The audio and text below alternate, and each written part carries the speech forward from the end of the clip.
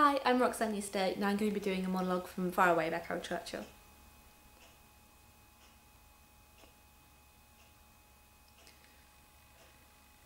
You can't stay here. They'll be after you. You're going to tell them when you go back. You ran off to spend a day with your husband. Everyone has people they love, they'd like to see. Anyway, people they'd rather see than lie in a hollow, waiting to be bitten by ants.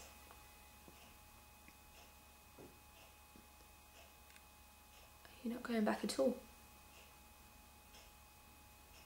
Because if you're not, you might as well shoot me now.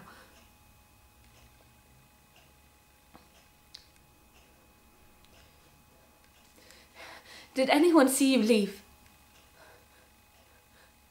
Which way did you come? Were you followed? There are ospreys here who would have seen you arrive. And you're risking your life for you don't know what. Because he says things that aren't right.